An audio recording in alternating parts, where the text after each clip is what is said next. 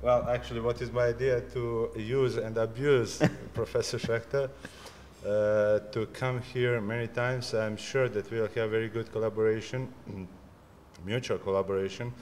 And what we are planning is to offer to the patients his services also, because we are dealing with one very specific field and very specific pathology problems. But he is, on contrary, one of the leading plastic reconstructive surgeons. You know, plastic surgery was always something, for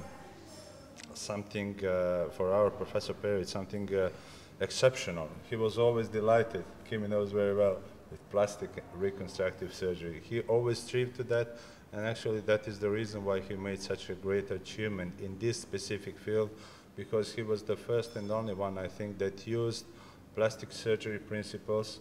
He had pretty much insight into general plastic surgery, and he used these principles into genito-urinary reconstructive surgery.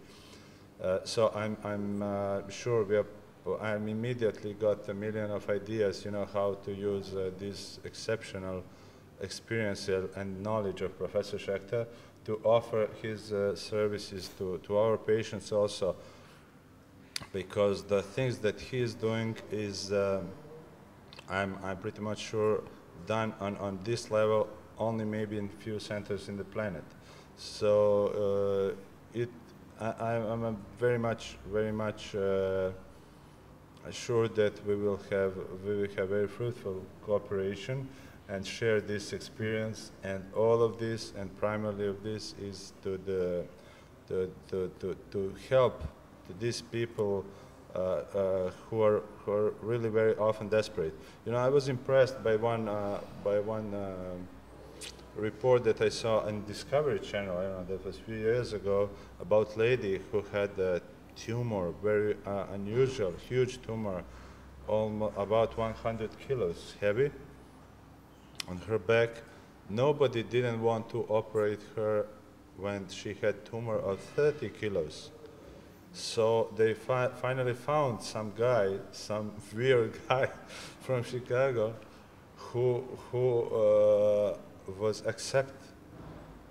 accepted to operate her. In that condition, she was. I still have very clearly these photos. She was, you know, very thin, very. I don't know, her body weight was more than 30, 40 kilos, and tumor was about 100. She was, you know, she couldn't live very long with that thing. It looked horrible. But Professor Schechter and his team did a miracle. You know, they did surgery of 20 hours or more. They gave her about 20, 25 liters of blood transfusion and everything. But eventually, when they showed her after a few months, she was like a normal person. It was incredible. So why am I so exaggerated maybe at this moment and eager and happy? You know, it is always great happiness when you meet somebody that is similar to you, that is similar to our leader and Professor Sava Perovic. Those are the people who move boundaries of medicine, of surgery.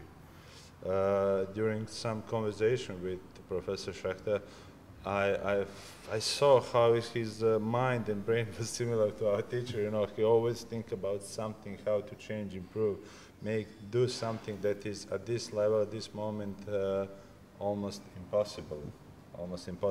So I'm really, honestly delighted to have opportunity to meet such a person here in Belgrade, to host such a expert, and I'm happy that I'm sure that I will learn a lot from him, and I will steal a lot of his knowledge during these contacts.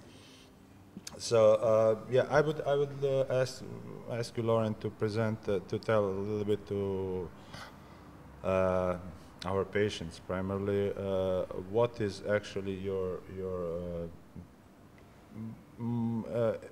area of greatest interest. I know that you do everything, you know, from head to toes, children, adults, everything. You are doing also.